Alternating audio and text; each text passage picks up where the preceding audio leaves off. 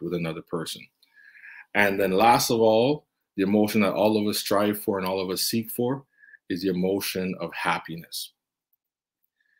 Um, I'll talk about happiness a little bit and then get into the other emotions. Is that happiness is an emotion that all of us want. If I'm going to talk about the Christian community specifically, every Christian person wants to experience happiness. But there's been an uncomfortable history with the concept of happiness. I've heard many speakers and many teachers try to differentiate between happiness and differentiate between joy, saying that Christians are not supposed to be happy, they're supposed to have joy. The problem with that is that if I was going to ask you, if I give you $1,000, will it make you happy? And you have some bills to pay. If your concept is that Christians shouldn't be happy, then you should say, no, that won't make me happy. So then I don't give you the $1,000. But at the end of the day, joy and happiness are both emotions that you can feel, and they have different, pretty much joy and happiness are, in my perspective, the same emotion that you can feel. But I think where people have challenges is that some people have joy in evil things and some people have joy in positive things. And we try to differentiate those two types of joy by using the two words separately. But at the end of the day, joy and happiness in our culture are the same exact word. So when it comes to joy and happiness, I think that you can begin to develop a concept of what it means to express your emotions and to understand the purpose of emotions. I think the purpose of emotions are to express how we're feeling, yes, but the purpose of emotions are also to define who we are. Our emotional response to external stimuli actually define who we are.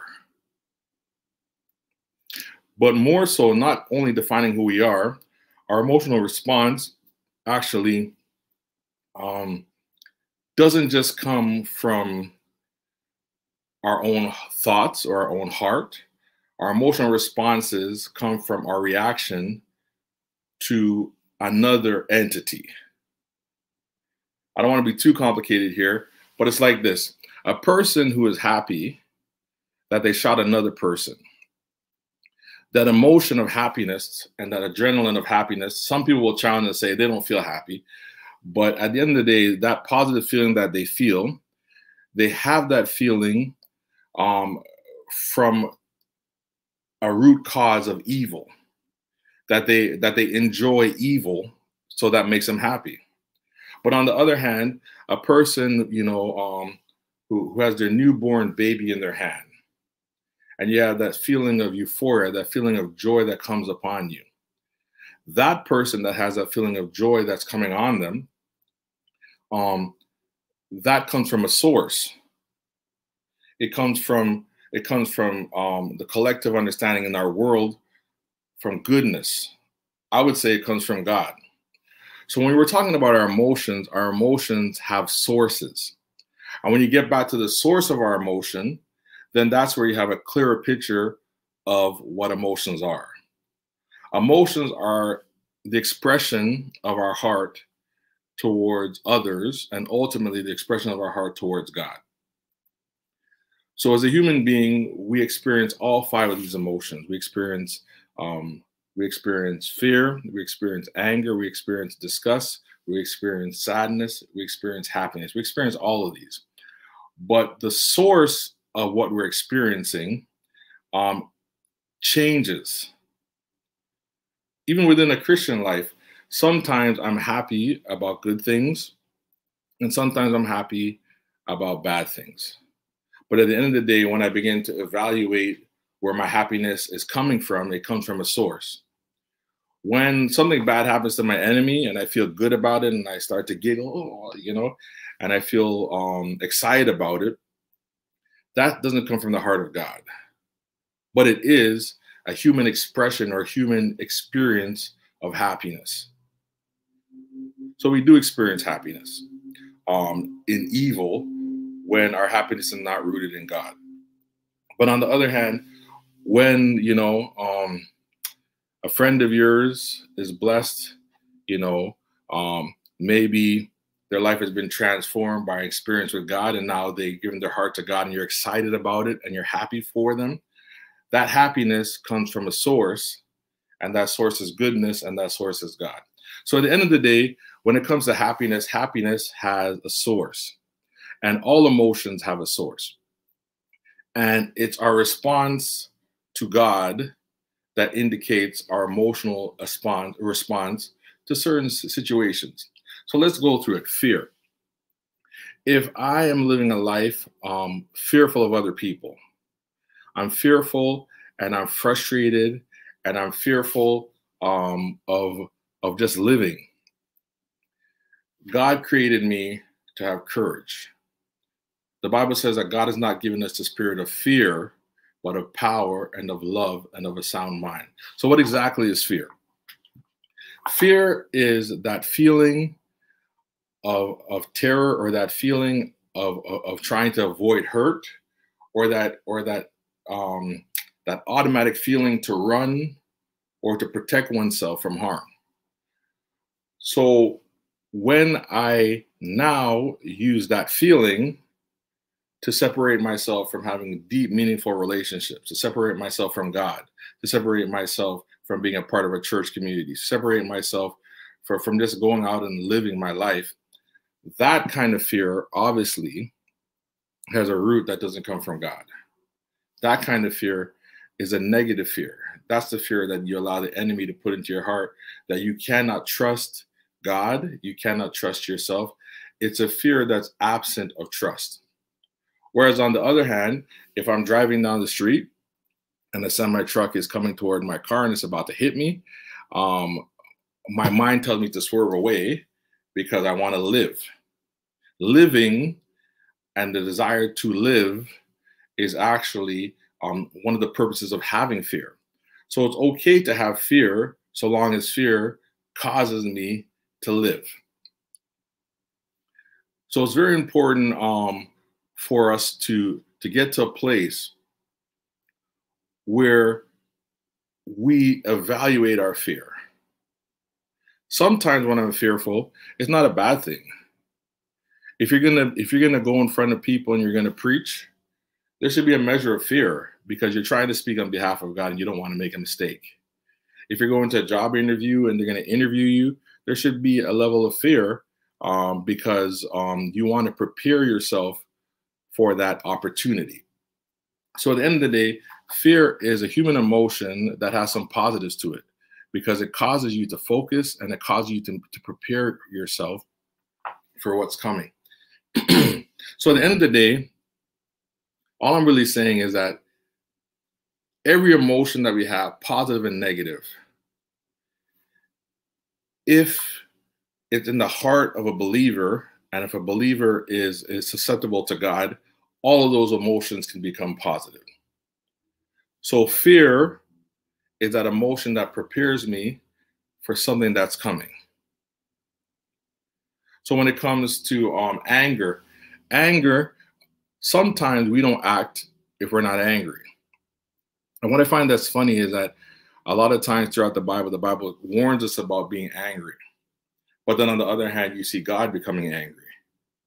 And then you also see sometimes people like Moses become angry at the people because they're not serving God. And the thing about it is that when you understand anger, you become angry when someone offends you or when someone offends a principle that you believe in.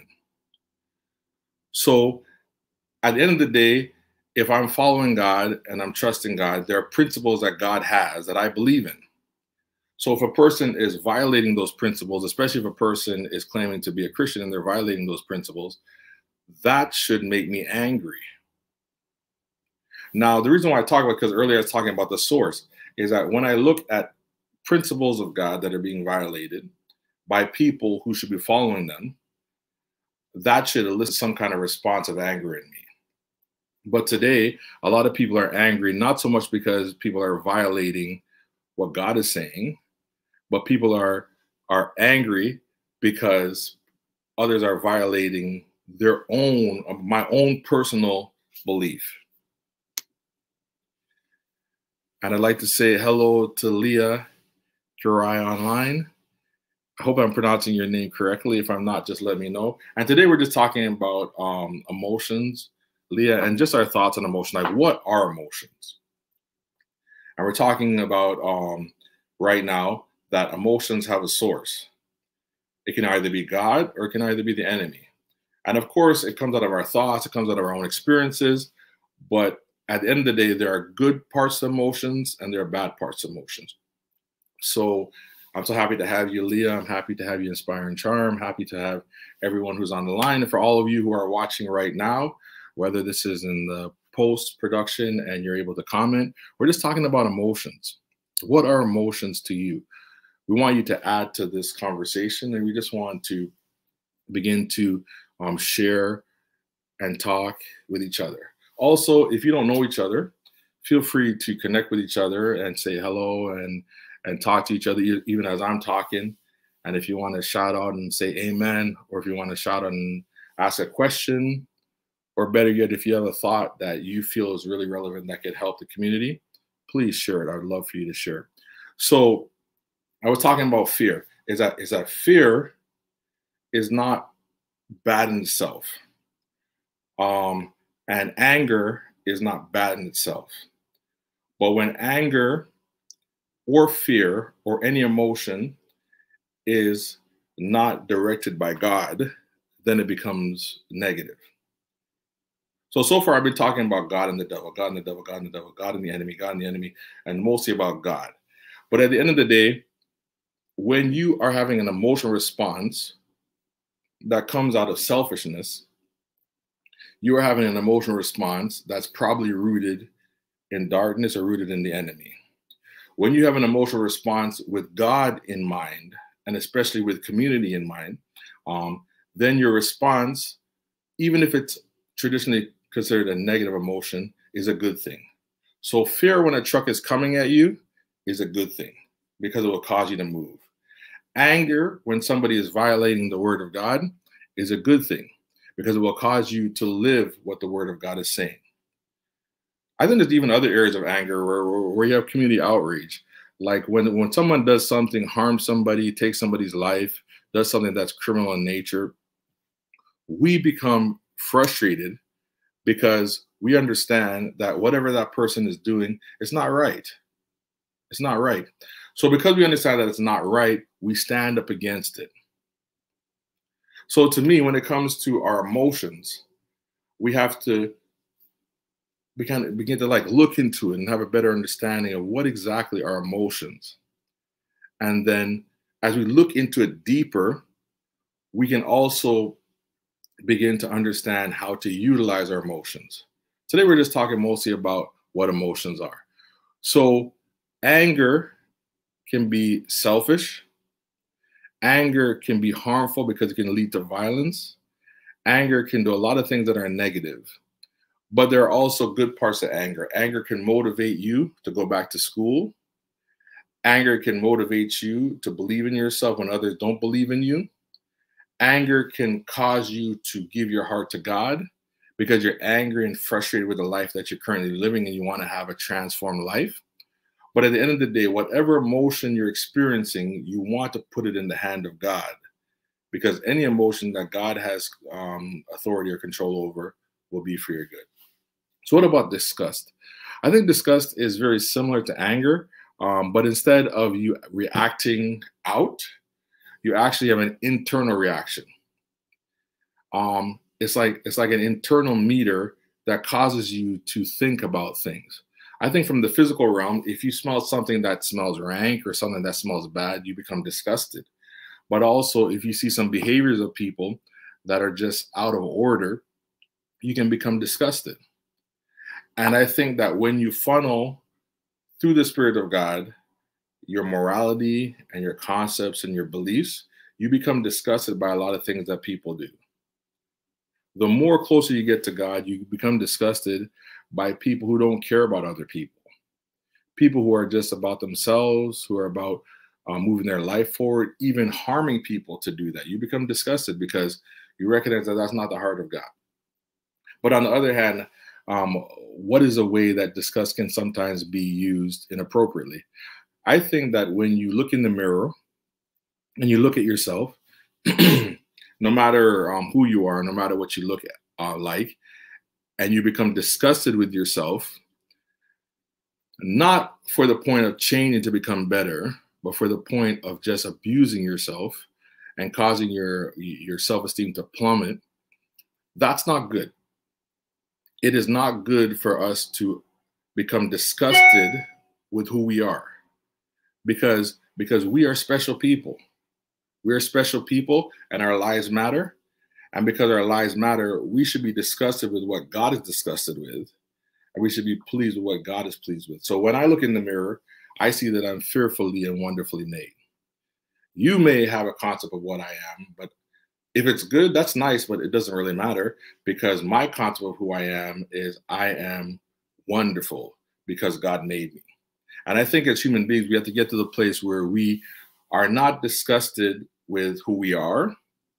If our life is going the way that God wants it to go, we should not be disgusted with our life. If we're doing the things that we should do, but we're not seeing the results that we want, we should not be disgusted with where we're going or with our future. We should trust God. So disgust is another emotion that, when funneled through God, can be used to build us up. But obviously, if we allow disgust to enter our heart and God's not involved, it's going to do damage to us. I'm tired of hearing people, tell me about all the things that are wrong about them or about others, being disgusted with a person because the person is more gifted than them. She can't sing. Yeah, she can sing. She has an album. You don't have an album. Don't be disgusted with her, and don't be disgusted with yourself. Maybe you were never meant to sing. And if you're meant to sing, have patience and celebrate those that are around you so that you can become a singer as well. So many different examples that we can use, but at the end of the day, I'm convinced that no matter what the emotion is, that we can utilize that emotion if we funnel it through a spirit of love. So we talked about fear, anger, disgust, sadness. Sadness is one of those experiences that we all want to avoid, that's very unpleasant. It's hard to see a positive as it relates to sadness. Like, it's difficult. But at the end of the day, one of the best ways to experience sadness and be able to move forward is to have it in the proper context. So let me show you what sadness through God looks like. Sadness through God looks like this. When you have a mentor, a friend, a father or a mother, someone that you've bonded with, that there was so much love, and that person dies. You've lost them. You will not see them again in this life.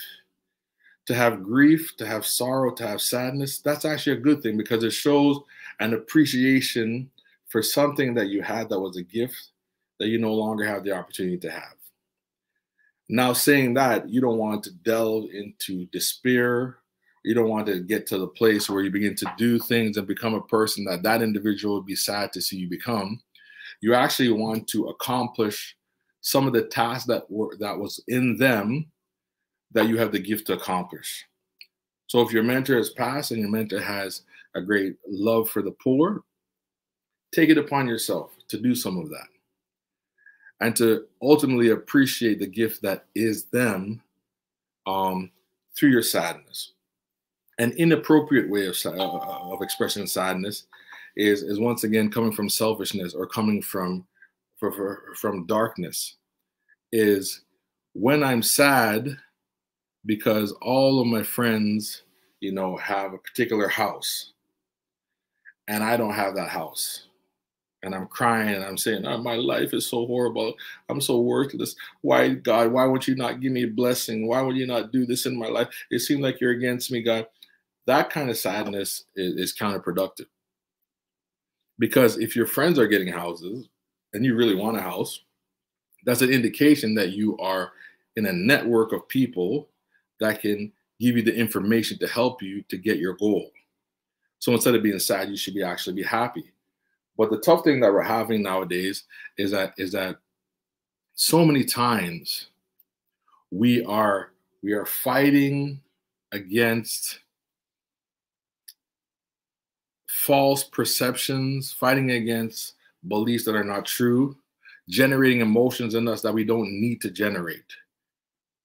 We're sad because we say we don't have any friends, and our friend is sitting right beside us in our house and becoming highly offended and starting to reconsider being your friend. Because how can you say you have no friends and I'm in your house when you're sorrowful sitting beside you?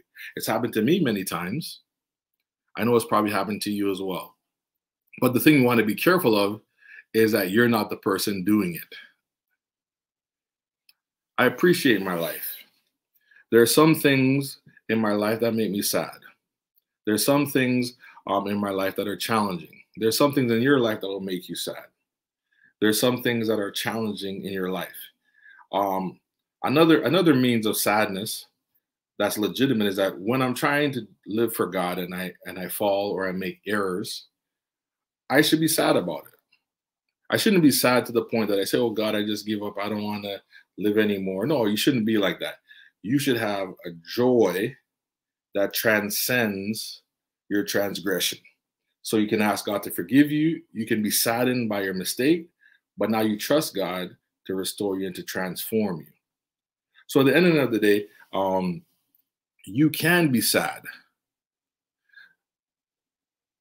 and legitimately be disappointed with yourself.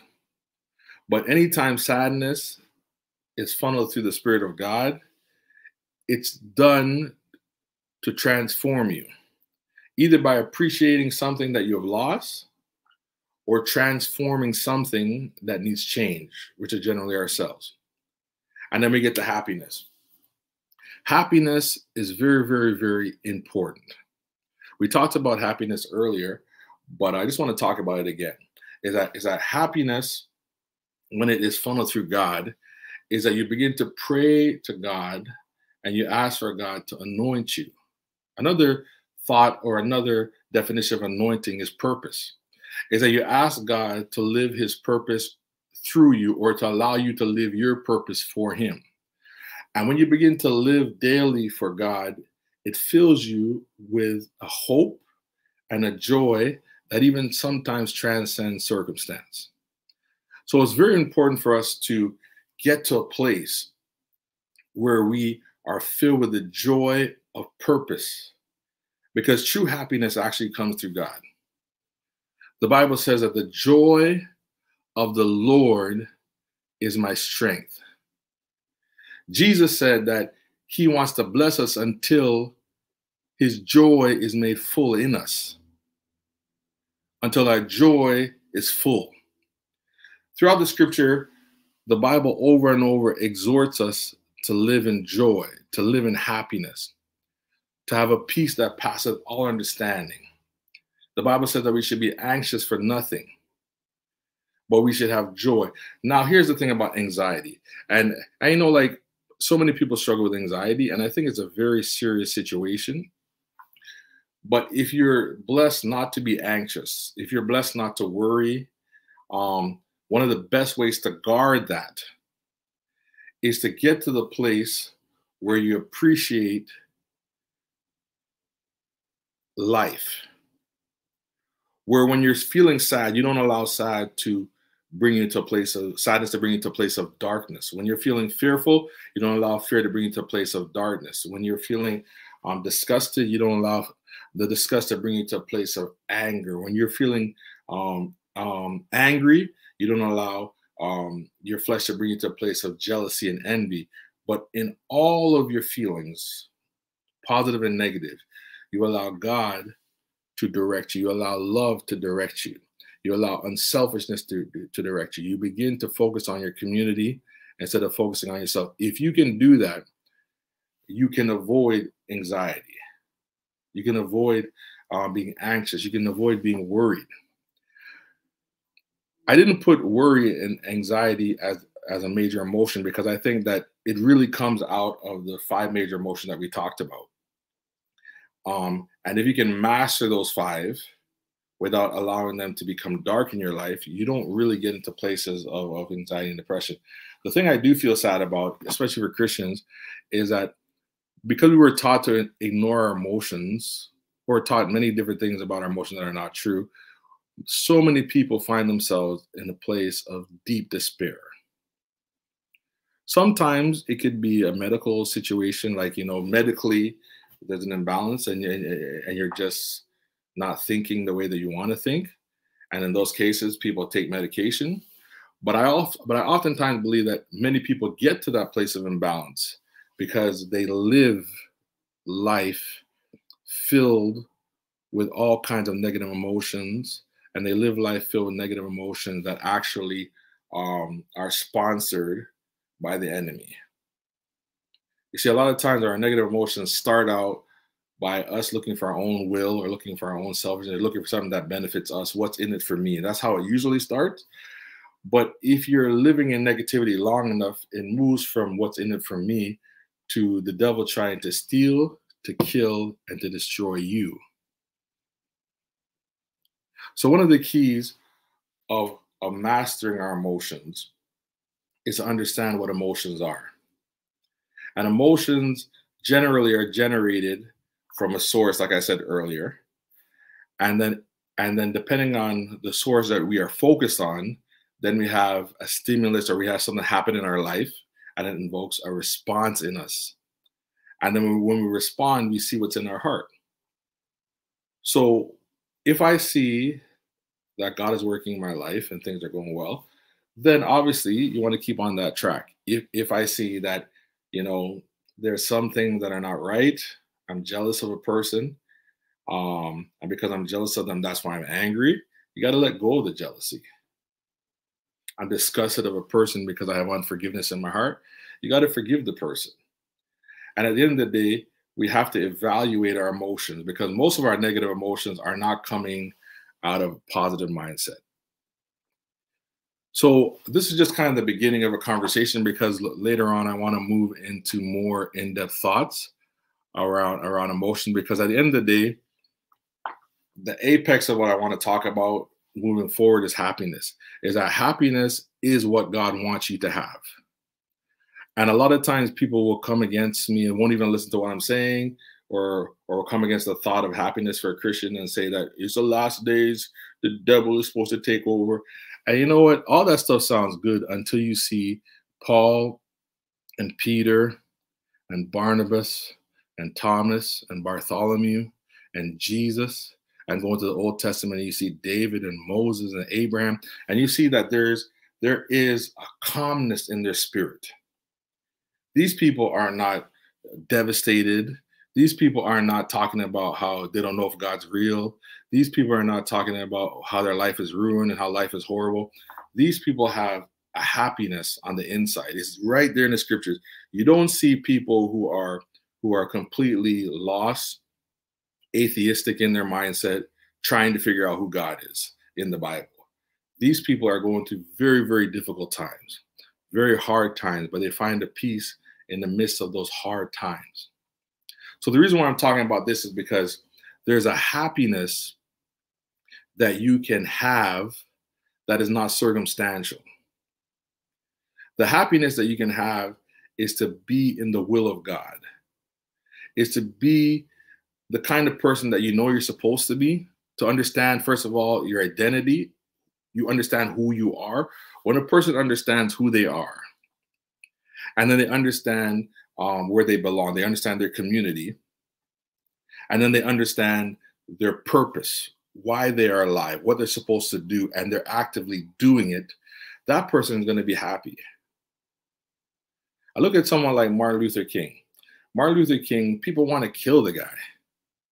He ultimately died for his belief. But at the end of the day, there's a happiness about him, even though he had all that danger around him, because he understood that my life has purpose. And there's so many people that don't have any enemies, because in order to have enemies, you got to do something, you know? There's no one that really dislikes them. Sometimes economically, financially, they're doing pretty good and everything is in place and they are so broken. They are so lost. And if you ask them these three questions, one out of the three, or possibly all three of the questions, they have no answer for. If you ask them, who are you? They don't have a clear understanding of who they are. If you ask me who I am, I'll tell you that I am a king. I am the son of the King of Kings, God who created me. I'm created in his image and his likeness. The Holy Spirit has infilled me, and I am an important person. I'm filled with confidence, irregardless of my situation. I've been blessed in many different ways, but I'm not confident because of my blessing. I'm confident because of my blessor. God has provided in many different ways, but I'm not confident in the provision. I'm confident in the provider. So because I have an understanding of who God is, I have an identity that is established. So if you ask a person who they are, I don't know, that is a sign that you're going to have some problems. So it's very important, if you don't know who you are, is to begin to study and to ask God to show you who you are, because that brings an establishment within you that you can begin to master your emotions, and your emotions can become tools that help you as opposed to becoming weapons that destroy you. So the second question you have to ask is where do you belong? And this is a hard question in some sense, because if you're in a family that's not accepting you and you're on your own, if you're not in a church community and you're just living day by day with yourself, even if you have a strong belief in yourself and you have a strong belief in God, when you don't have a community, it becomes very, very, very, very hard. And I think the enemy oftentimes attacks your community, attacks your family, to cause frustration between you and family members. So you say to yourself, man, I'm not talking to those people anymore. And then you have a church community, and oftentimes the enemy will attack you in your church community. And you say, man, I'm not going to church anymore. And the funny thing about it is that, like this, when it comes to my family, it's very hard to find another family, because it's like, that's where you're born. These are your people. But when it comes to church, and I'm not advocating that you leave from church to church, but I'm saying that if you were in a very hostile and a very negative community of people, you can leave and find a better community. Because there's so many churches that are out there. Some are good, some are bad. But if you look long enough, you'll find a good group of people who are loving, who just want to follow God, who just want to serve God. But you need to have a place to belong. Because when you have a place to belong, you can share your gift. When you have a place to belong, you can receive other people's gifts that will help to build you up, that will help to, cause you to have a measure of like fellowship. And sometimes you even have to press along even beyond church, because sometimes we have a good church, but the demographic of the church doesn't really fit us. So I might have a good church and everybody in the church is teenagers. I'm not a teenager, so that doesn't really work in hanging out with people, but it's a good church, good pastor, good community. So I have fellowship there. That's good. But at the end of the day, you need to have a community. So sometimes you might have to find like a prayer group or find a community group of people who are also Christians and connect with them. Or even on YouTube, I know a lot of people who are Christian YouTubers connect with each other and talk with each other, and they're able to have a fellowship with somebody from their own thought process, someone from their own age group. Because I think that it's really, really a blessing to have that. I've said hello to so many of our people who are here today. I wanted to give a shout out to Blessing. It's wonderful to have you. You wrote here, good one, brother. Thank you for sharing. Keep up the good work. I appreciate the encouragement. This is actually, I didn't even talk about this, is actually my first live stream on YouTube.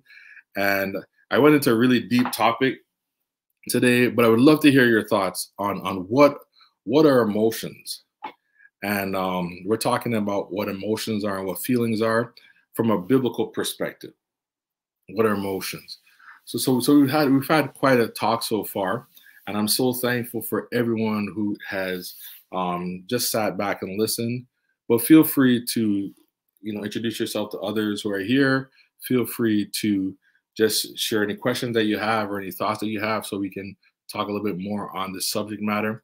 And at the same time, even though emotions do have a very, very good aspect to them, they also do have negative aspects.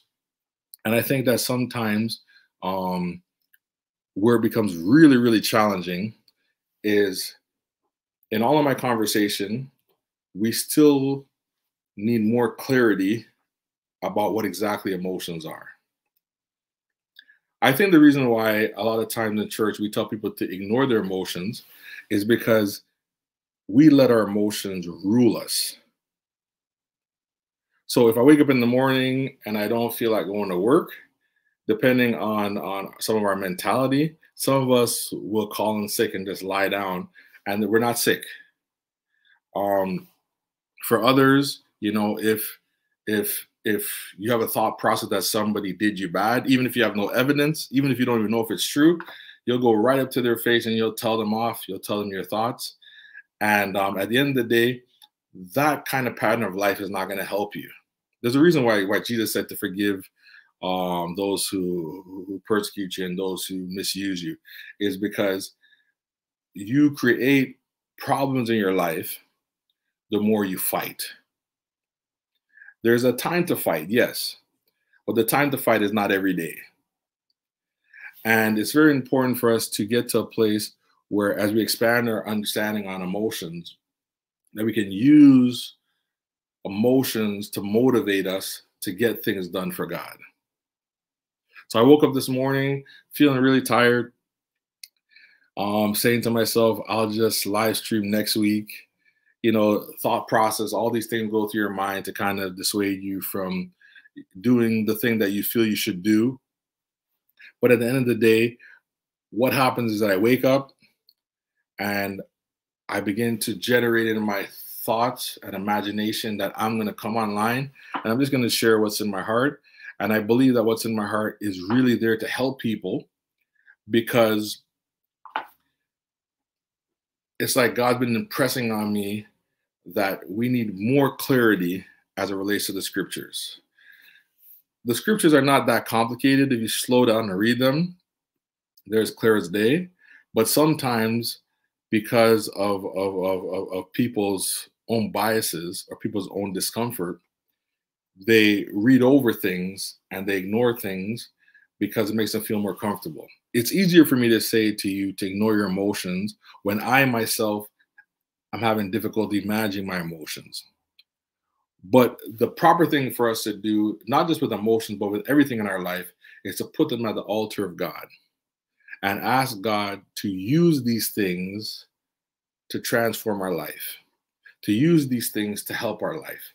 There's a lot I could say about emotions, but I think I'm going to close on just talking about this concept, and then I'll go through the 5 emotions one more time. And if you have any questions, feel free to write them in the comment section, to write them on the message board, because we'd love to hear from you. We're going to talk a little bit more about emotions moving forward, but to me, one of the biggest paradigm shifts for me when it comes to emotions is this particular concept. Is that emotions are not teachers. Emotions are not meant to teach us anything. Emotions are not leaders. Emotions were not meant to lead us anywhere. Emotions ultimately, and you might challenge me on this one, but ultimately emotions are not tools of discernment. So because I feel uncomfortable with you doesn't mean that God is discerning through me you're a bad or good person. Emotions serve pretty much two roles. And when we can get these 2 roles down packed, then it causes us to have the ability to better manage our emotions. The 2 roles that emotions have is that emotions, number 1, are an expression of our thought process. Emotions are an expression of our thought process. So if I'm sitting down wondering, how am I going to pay the bills? How am I going to pay the bills? How am I going to pay the bills? You know, a lot of times people pray, and when they pray, God doesn't answer. Does God really answer prayers? Is God real? I don't know. I don't know. I don't know. I don't know. And I mull that through my mind over and over and over again.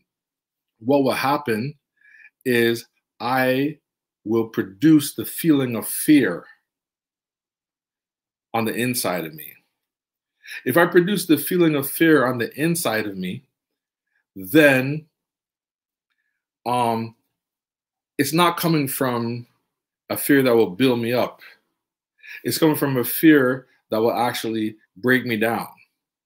So it's very, very important for us to understand that when it comes to emotions, emotions are the manifestation of our thinking. So because emotions are the manifestation of our thinking, we have to begin to think differently if we want to experience life differently. You see, sadness in appreciation to someone that you lost, it's difficult. But when it comes from a heart of appreciation, it won't destroy you. Fear, for the purpose of survival, is not bad because it will wake me up and make me go to work. But if I'm fearful over things that are not there, then it's going to destroy my life. I don't want to be too much longer, so I'm just going to move into the second one. Is I said the first thing is that emotions are an expression of our thinking.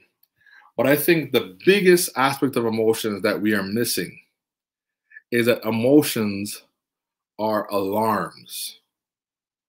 Emotions are alarms. And because most of us are not connected to our spiritual life in the way that we should be, to be able to decipher God's voice, to decipher the devil's voice, to decipher human voice, to decipher my own selfish voice, because we don't have that clarity sometimes, we don't recognize that emotions are actually alarms. So let's look through the 5 emotions from a positive alarm perspective. If I can't pay my rent and fear comes on the inside of me, that's a good thing because it's reminding me that I have to pay my rent. If I can't pay my rent and I feel calm and I feel good and I'm like, man, something's going to work out. And I do that and the rent is due in 10 days. And on the 10th day, I'm going to be in trouble. So fear elicits a thought in me to get myself out of the situation. When it comes to anger, anger is an alarm that I am offended. If I'm offended because you did not recognize me, I'm offended because you did not appreciate me, I'm offended because you did not bow to me, then I recognize that I have a problem. The problem that I have is pride. Because my offense is an alarm that your expectations are not being met. But when you look at your expectations are not reasonable, change them.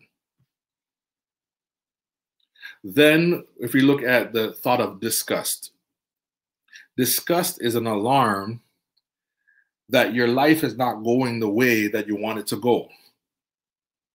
Now, if you're doing all kinds of things that are against Christianity and you want to be a Christian, you're going to become disgusted with yourself. But instead of living in that, you have to recognize that this feeling is an alarm calling me to change my behavior, to change my life so that my life can be transformed. All of these alarms, you can look at from a positive or negative perspective. But at the end of the day, they're alarms and they're calling you to look at your life. They're calling you to change. Sadness is an alarm that I've lost something. And I need to recognize the thing that I've lost. Some of the things that we've lost are precious things. But when that alarm comes on, it's now time to appreciate the thing that I've lost and to learn from that situation. If you have lost one parent, that's a horrible feeling.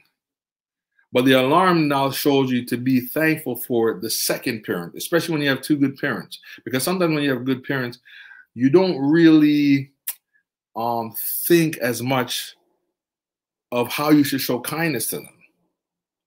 But sadness is an alarm to pay attention to something that you lost. And then lastly, happiness. Happiness, when it is placed in the right place, it comes from living a life of purpose for God, living in a community with God and with God's people. And it comes from having the proper understanding of who you are, having a great confidence. That your confidence is not found in the likes and the subscriptions. Your confidence is not found in people saying nice things about you. Your confidence is not found in your bank account, nor is it even found upon the opportunities that you have, that you get to preach around the world, or you get to have a beautiful job with a lot of money. Your confidence is not found in that. Your confidence is found in God. And when you can have a happiness because of that, then you know your life is transformed. So happiness is an alarm to tell you if you have achieved the goal that you desire. So if I'm walking with God and I'm happy, that's good. If my happiness is found in what car I'm driving, my happiness is found in, what girl I'm dating or what guy I'm dating, my happiness is found in what clothes I'm wearing, you're going to have to reevaluate your goals and to have something that's higher. So at the end of the day, I want to just thank everybody that's here. If you have any questions, feel free to ask. We'd love to hear from you. But also, I wanted to say that we're going to continue on this vein of just talking about emotions and talking about the power of emotions. Later on, we're going to be talking about, in our message series, we're going to be talking about how to utilize our emotions to push us forward. And also, I think I'm going to probably do another talk on some of our negative emotions, because I'm talking more so when you're in a place of controlling your emotions. Sometimes fear gets you to the place that you lose control. Sometimes anger gets you to the place that you lose control. Sometimes disgust and sadness get you to the place that you lose control. And sometimes happiness is in pleasure and it's not in God. So we want to be able to rightly divide the word and to basically get our hearts and our mind in line with God's purpose. So I want to thank you for just being a part of this talk today. And I'm so happy to just have all of you who are here. I appreciate you. And I want to encourage you to just connect with each other and to like, subscribe, and comment on my page. And also, if you see anyone else here that you like to know, and they're also on YouTube, please feel free to connect with them, because we're a community. I'm so thankful for our community. And for those of you who are watching this on the rebroadcast, I'm so thankful for you. You've supported our channel so greatly. We are on our march toward just growing. We've had a wonderful year on YouTube, and I'm happy. I'm happy. So today I'm happy, hoping that you will be happy moving forward. And we know that at the end of the day, God is good to us. And the joy of the Lord is our strength. Thank you.